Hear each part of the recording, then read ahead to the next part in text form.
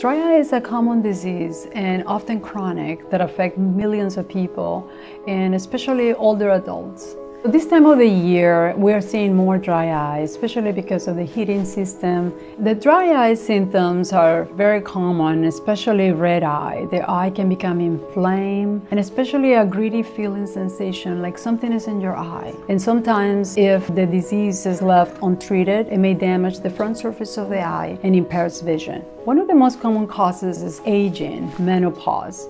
Along with that, as well, side effects of some medications, such as blood pressure medications, antihistamines. Dry eye treatments are usually prescription or lubricating eye drops. If that doesn't work, your doctor may recommend to block the tear ducts with tiny plugs. Also, your doctor may recommend a small procedure which will block the tear duct in a more permanent solution.